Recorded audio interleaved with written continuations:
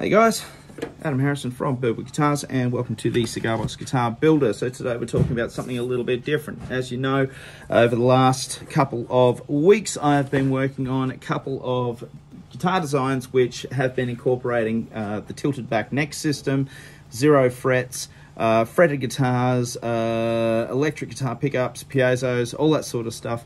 And all of those, especially the fretted stuff, all of those tend to take a long time. They do take a lot longer. You do tend to have to charge a little bit more for those ones. But today I'm going to show you the guitar that I'm building at the moment.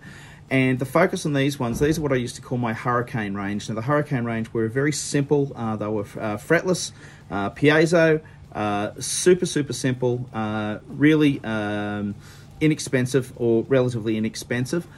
Cigar box guitars made using either cigar boxes or made using you know, the handmade boxes that I've been doing, which I will show you.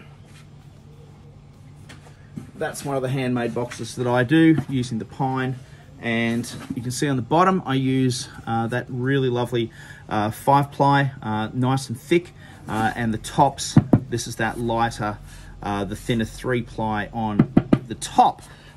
So that's they're the boxes that I tend to make. They're industrial strength, super strong. The sides on these things are about 2 centimeters thick, so they're about yay thick where my finger is. So there's a type of thing you could get in a bar fight with this, and you'll still be able to keep playing through the night. Just put that back.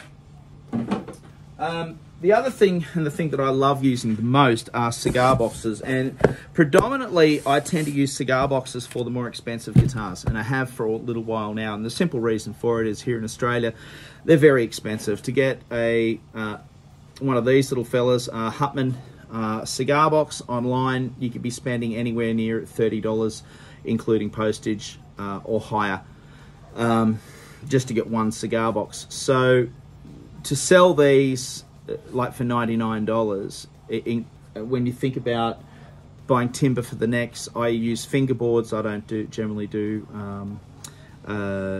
just the plain timber neck. I usually have a fingerboard on it as well.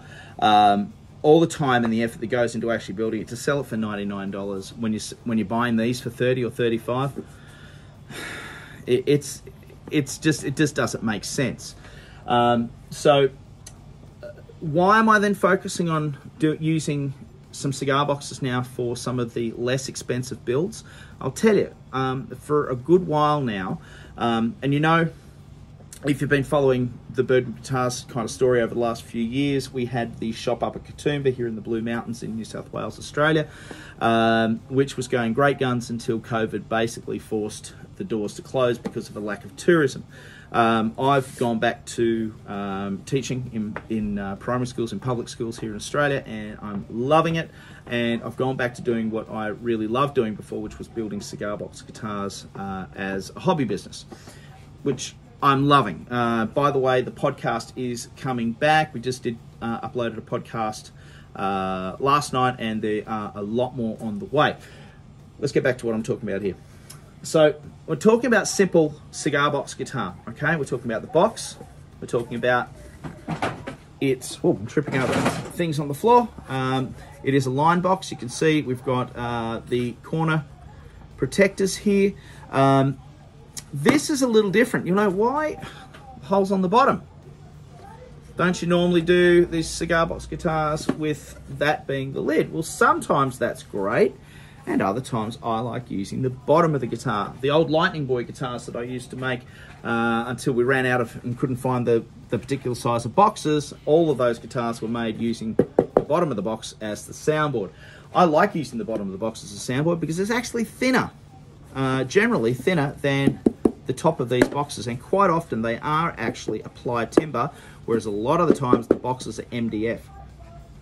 I'm not a tone snob. It's a cigar box. It's not about tone. Let's be honest, okay? Let's be really honest about that. I'm not a tone snob when it comes to that. The secret's where you put your piezo pickup and how you actually put it all together. That's my opinion. Not everyone has to agree with me. So what do we got? All right, this is the guitar neck. All right, now I have gone to actually cutting out the headstock, but these ones I wanted to try and do more of a budget range. So you can see I've got, that's the neck. All right, it's radiata pine. I've got Meranti for a fingerboard. That's going to give it some extra strength. What am I doing with this? Now, so the idea with this is we're actually going to be inserting that. Have I cut it wide enough? Just a little tight.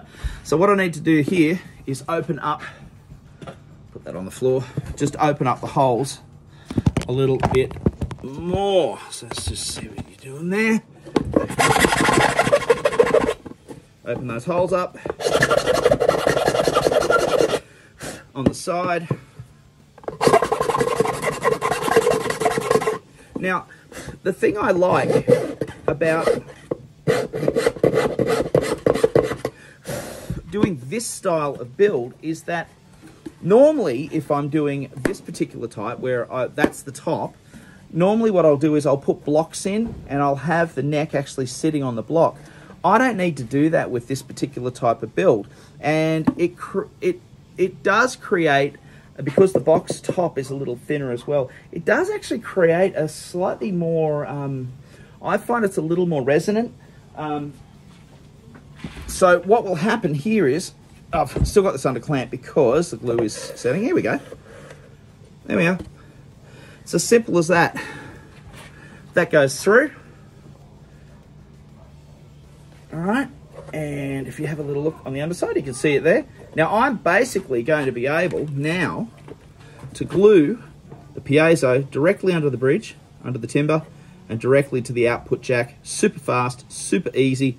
And what it basically means is that I can actually build these guitars fairly quickly, relatively inexpensively, and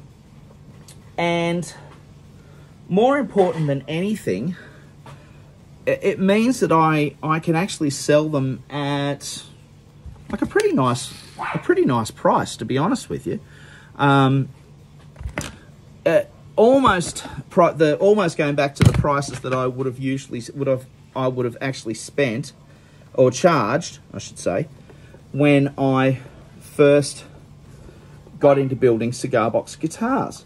Way back when I was just selling via eBay, and this is fun building, and these are wonderful little guitars to actually get people involved in. You know, they're easy to play. If you are watching this and you've never actually played a cigar box guitar before, these are dead easy to play. You use a slide and on your finger, and you can play anything. You can play anything on these guitars, and you know they're strong enough that they'll put up with a bit of a bit of a bash around. I'm just balancing the center where, here we go. Just gonna screw the this one in here, and again, you know, if you're getting into building and you're just starting out and you've never built a cigar box guitar before, these are the type of guitars that I strongly suggest you get into and give a go, because they're so much fun to play. There's nothing to it. I'm about to use my pillar drill to drill in the machine head holes up on this side up here, and the holes here for the strings to go past. I'm going to be using rivets to, especially with this radiata pine. I don't necessarily want the strings under string tension to rip through this pine. So the rivets do a fantastic job. You don't have to earth these, okay, because there's no magnetic pickup in here. You don't have to earth them. It's super easy. All you've got to do is make sure that your your two wires from your piezo are heading to the output jack, and that's basically it. And once I've done that, I'll actually burn the neck markings into the neck, and I will but then just give it an oil and it's ready. So why am I doing these guitars again? As I mentioned to you before, we've gone back online. Most of our online sales are for more expensive guitars, up around you know, the $250 range up to about $500 or so. These guitars that I'm going to build here, considering these boxes, as I said, the cigar boxes are worth, you know, they're each costing between $25 and $35 a pop now, unless I can get them from a tobacconist, which here in Australia is not easy. Cigars are not super popular like they are in Europe or in the United States. So I'm going to be looking at selling these at market for about $199. I don't want to charge any more than that for these particular instruments. They're going to have some little file marks in them, and you know, they're a rustic piece. The whole idea with these is that they are going to be a rustic piece, but they're going to sound great and they're going to play great. And my suggestion for you guys, as I said, if you're beginner builders, this is the type of guitar that you probably want to get in there and build. You can see what I've done here now. All right, obviously, you know, it's going to sit like that. This particular one is a 24-inch scale length. So once this glue is dried on this fretboard, which will be in probably about another 20 minutes or so, I'll be able to play around with it. I'll sand the edges, just get there's a couple of little rough spots here, which I'll get rid of, and then I'll basically give it a couple of coats of linseed oil.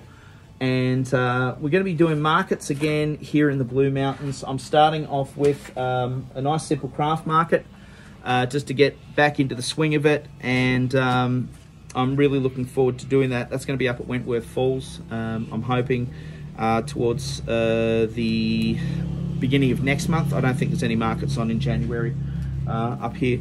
But these will all be online as well. So there'll be a range of our Hurricane fretless instruments online as well, and you can just get in there, and if it's something that's up your alley, check us out at birdwoodcigarboxguitars.com.au or birdwoodguitars.com. You can also check us out if you want to start grabbing some parts for cigar box guitars. We are selling parts now through the website, just looking at some pre-made piezo units, which are all made by me here in the workshop. We've got capacitors, we've got potentiometers, all good, nice, good quality alpha ones. We've got some really nice quality output jacks, knobs, guitar knobs. There's a few things happening, and some box corners. There's more things coming through as I develop and build the range. So anyway, that's 15 minutes of me basically rambling about cigar box guitars. I hope you've had a lovely New Year. Happy New Year to everybody, by the way. All the best. Take care. Look after yourselves. Please subscribe. Hit that subscribe button, and you know, hit the bell for any notifications, etc., etc. Take it easy, and I'll see you on the next video. Bye.